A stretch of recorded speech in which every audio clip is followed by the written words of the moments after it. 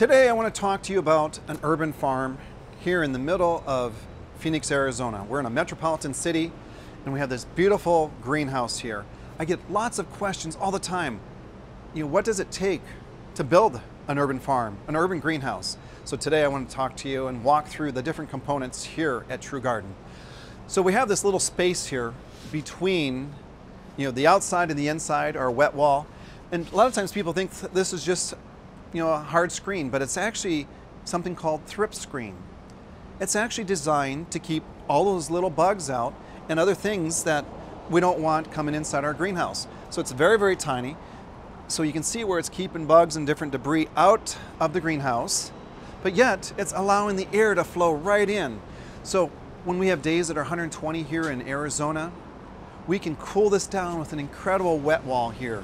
This wet wall is like a big swamp cooler. It's 44 feet long, 6 feet tall, 6 inches deep. We're pulling this hot 120 degree air through it and it cools it. We can cool it down by 25 degrees. It's incredible, this technology. So we run water through it, we pull air through it, and then it's just that British thermal exchange where you get that drop in temperature. Very, very simple concept. It's a great way to just cool the air in your greenhouse. And again, we built this structure to last forever. So when you look at this galvanized steel that we're using, it's all hot dipped. And those of us that really don't understand what it takes to make a greenhouse, this stuff is never going to rust. It's going to be here forever. So I built this greenhouse to stand forever, to be here.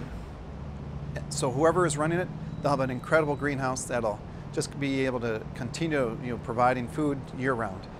If we look at some other things, we also have a curtain. Let me roll this curtain down. When we do have days that are cold, this curtain will come down and close off the greenhouse. So you'll see this as it's coming down here. So in the summertime, it stays open all the time.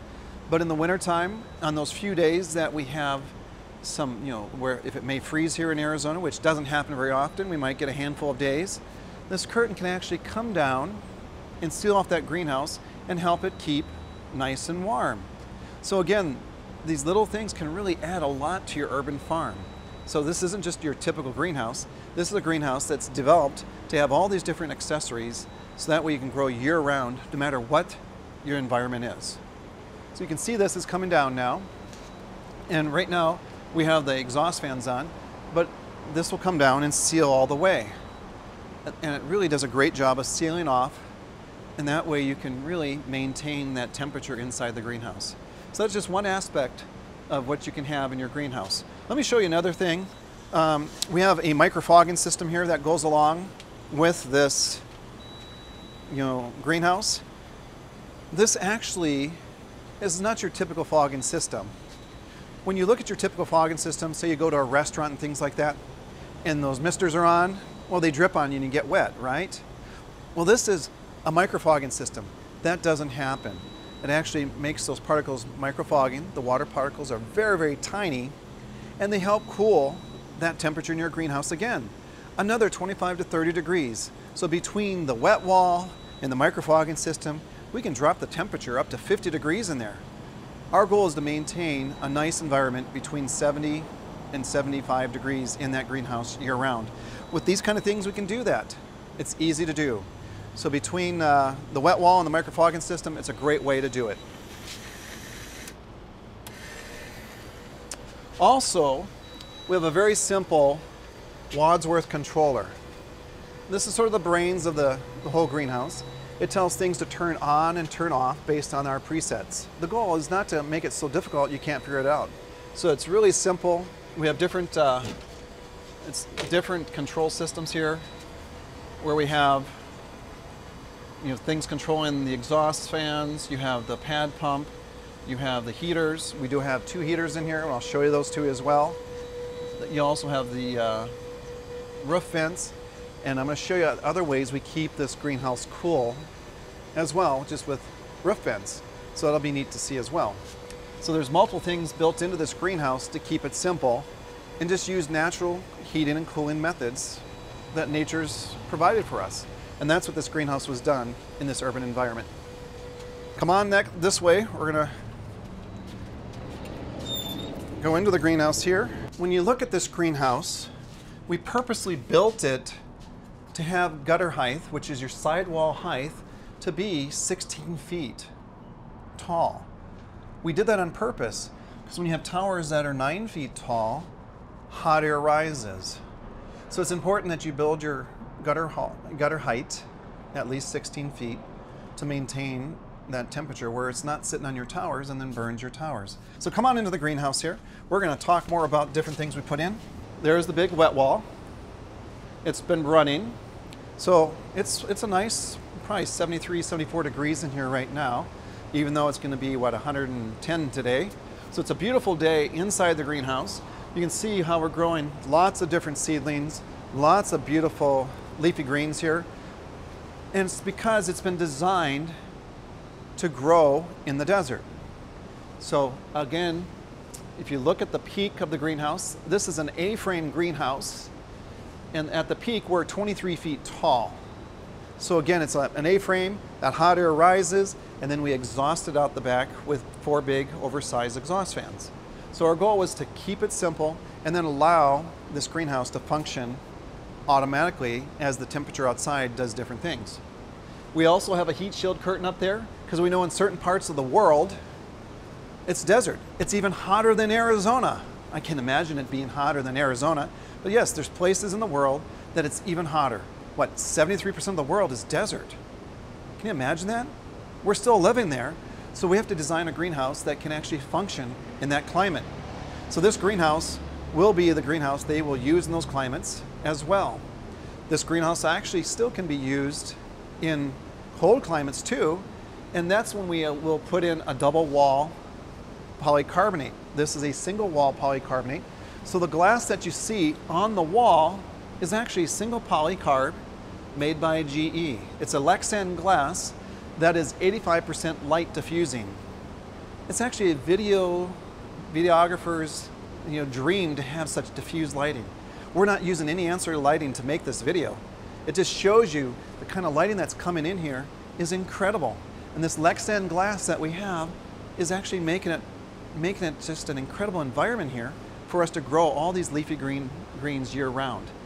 So when you use this technology, this Lexan glass has a tensile strength of 10,000 pounds per square inch. Well, we want it to be strong because we have a lot of high winds here at times during our monsoon seasons in July, which is what's coming up. So we built this greenhouse to withstand 140 mile/per-hour winds. So it's really important that you build your greenhouse to withstand the environmental conditions that you're involved in.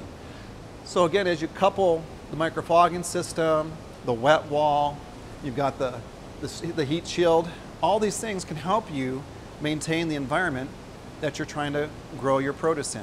It's a great way to do it. On days that it gets a little cool, which maybe is 4 or 5 times a year, not very many, those heaters will kick on based on the program that we give it as well. So the goal is to keep it simple, have a greenhouse that does the things for you, automates it, but you don't spend hundreds of thousands of dollars doing it. Some of these greenhouses that are being erected in more of the agricultural sectors, you almost have to be an IT whiz, a chemist that just maintains the water. You have to have all these different engineers. This urban farm is designed for those of us that are just normal people that can run this without any major issues. It's very simple. You build it, keep it simple, and that's what this whole system is about. So again, when you look at our towers, it was designed to be kept simple. It was designed for a 3rd grader to do. And our goal is to keep it simple, that way it stays fun. We have lots of different little things like this, but we have these HFA fans, these little fans that help circulate the air movement, because in the very back, we have these big exhaust fans that are allowing us to pull air through the big wet wall, which then causes that drop in temperature. So again, designing your greenhouse the appropriate way will really help it. This greenhouse was put on this piece of property, so it's direct north. So we're north-south laid out, so it's important to know which way the sun comes up in your neighborhood. I ask this question all the time. The sun comes up in what direction? It doesn't matter. No matter where you live, it always comes up in the east.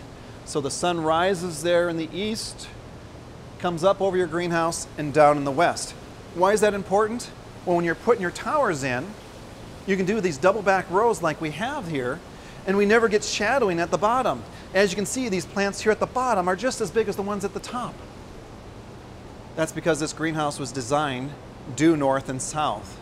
So if you set your greenhouse up properly, you'll always be successful in growing year-round, having plants at the bottom that don't get any shadowing. So we're able to go 13 pots tall in here, which is 52 grow ports, and we can grow year-round with no issues. So it's important to set your greenhouse up where it faces north-south. Also on the north end, that's where we get the least amount of sun. So that's why we put all our equipment on the north end here. So it's another good reason.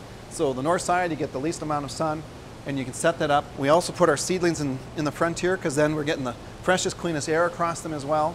So if you end up having any type of bug problems, they're not on your seedlings.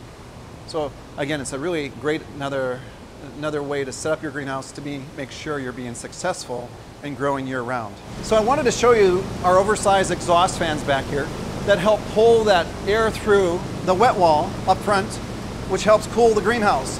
So we have these big oversized exhaust fans that are pulling cold air through our towers, keeping them cool, even in the middle of the summer when it's 120 degrees out.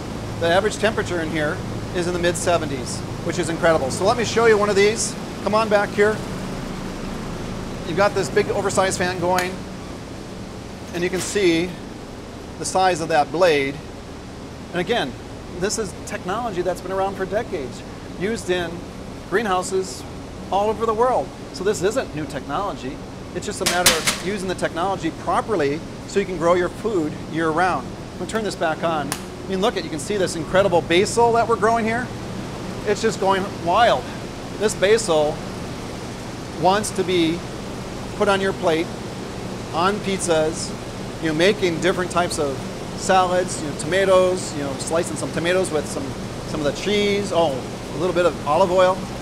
Incredible what we can do, even growing basil.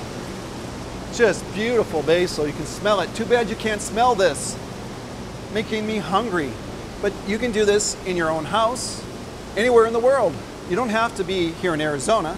This greenhouse was designed for you to do this anywhere in the world. So those of you that love basil, I mean, oh my goodness, you should just smell this. Too bad you can't smell this. I mean, look at the size of that leaf. The aroma is incredible.